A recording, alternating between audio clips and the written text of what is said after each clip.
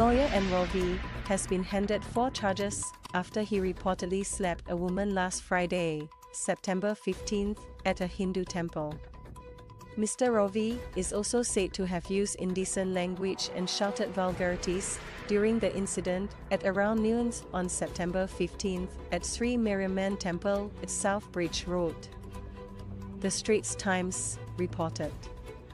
The following day, the lawyer was handed the following charges: voluntarily causing hurt, disorderly behavior in public, and 2 charges under the Protection from Harassment Act.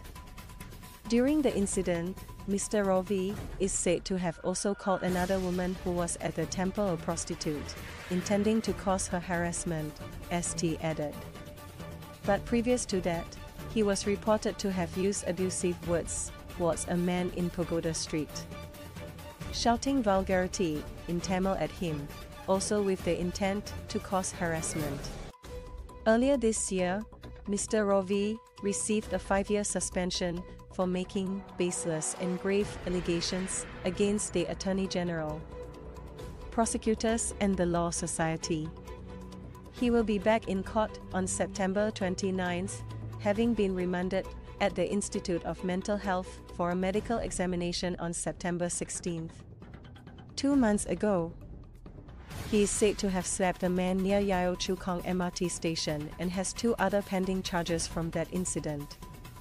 Mr. Ravi could be fined up to 1,000 Singapore dollars and jailed for a month if convicted of disorderly behavior in public. Repeat offenders face double the fine, up to 6 months jail, or both. Anyone guilty of voluntarily causing hurt can be fined up to 5,000 Singapore dollars, jailed for up to 3 years, or both jailed and fined. The penalty for intending to cause harassment by using abusive words is up to $5,000 fine, up to 6 months jail, or both, under the Protection from Harassment Act.